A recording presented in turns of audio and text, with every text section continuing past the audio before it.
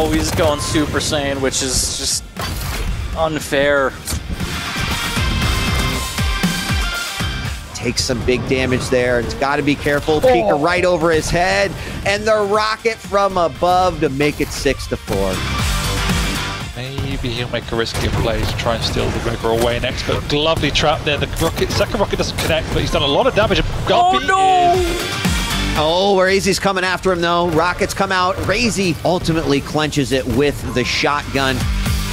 Might meet here at the Mega yet again as Nosfa flies on through, pressuring with LG. LG on LG. Is it going to be enough? Effortless, so weak. Still sticking around, praying the Tri-Bolt does the damage, but Nosfa says, I have a Tri-Bolt of my own.